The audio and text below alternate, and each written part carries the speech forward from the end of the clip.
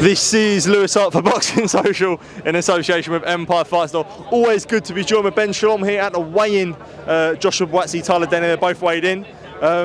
Yeah, all excited ahead of tomorrow night. It's chaos, isn't it? I've never seen a weigh-in this big, but credit to His Excellency and Riyadh season, because this is special. Trafalgar Square, it's a sight to behold, something we'll remember in British boxing for a very long time. Absolutely. Just actually wanted to ask you something actually. When Joshua Buatsi was like about to weigh in, I see you was a bit annoyed about something. Like, what was going on there? It's just the usual games. Obviously, he's the #1, and he should be announced. Agreed last second, and he was announced first. But that was all. Josh was a bit confused, but we move on, and I'm sure it won't happen tomorrow night. And when you do see, I guess we'll just touch on Buatsi there, when you do see that face-off, like the intensity coming from both guys, Buatsi getting booed, I don't really understand that, but yeah, it's one that really gets people excited. I just think there were a few Willie fans in the crowd, and I think, as I say, I'm looking forward to seeing Josh in this mood. You know, it's been a long time that we've seen this Joshua Buatsi, and the viciousness and the ruthlessness, I think could play a factor tomorrow night. So yeah, very excited for him. He is more than ready. I think it's going to be a big statement. Tyler Denny as well, all weighed in, another intense face for Hamzah. It's like two guys that they're not going to talk shit, they're not going to throw tables, but both know the assignment tomorrow night. Tyler just seems to take everything in his stride. Every time that something's thrown, he's enjoyed all week. He weighed him unbelievably today. He's so confident, the game plan is there. I am predicting an upset. I really am. I think we've been here before too many times.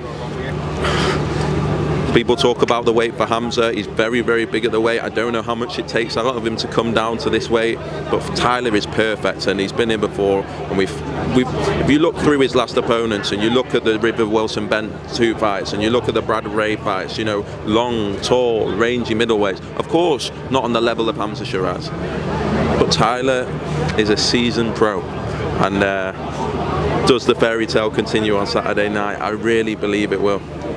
That was one thing you said, like, throughout Tyler this week, you know, you'd have spent a lot of fight weeks through him, and I've spent a lot of fight weeks through him.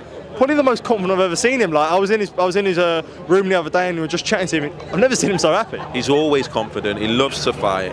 I remember when he won the European title in Wolverhampton, and that was a new experience, headlining. And he just took it like it was duck to water. Like, this is everything that he dreamed of, so he's not going to waste it.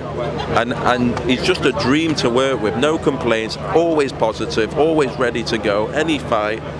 Very confident, just as confident as he was against Felix Cash, just as confident as he was in the European title. Loves the limelight, can't believe his chief support. And look, all credit to Hamzah as well. We've got a great fight, a great British fight, and yeah, I'm backing my man. Let's get into it. I did want to ask you something. Yesterday, just before the face-off actually between Hamzah Sheeraz and Tyler Denny, not many people picked up on it, but there was, I guess, a few verbals exchanged between yourself and Eddie Hearn. I just asked him now, and he gave his version of events. He said he threatened to knock you out. So what actually happened? No, he did. He did. I was completely shocked. You know, not really the way that I handle myself or I would ever operate. I'm not going to sink to that level. But yeah, to be offered to be knocked out by a guy that apparently isn't rattled is an interesting one. But as I say, we're going to keep building our business. We're not going to be threatened. We're going to keep signing our fighters. We're going to keep building them to this stage. And I'm very proud of where we've come. And yeah, to be having that much of an effect is a good sign. He said he contacted Guildhall Lost and Property to try and find your ask. He said it went. I think you can see from the video it didn't. Yeah. I think you can see that. Look, he shouldn't be threatening to knock people out. He's nearly 50. He needs to grow up. You know, he needs to chill out. You know, let's be honest. Look, I think everyone can see what's going on. Absolutely, Ben. Pleasure to speak to you, mate. Top man. Cheers. All the best for tomorrow, mate. Thank you. Thank you. Cheers.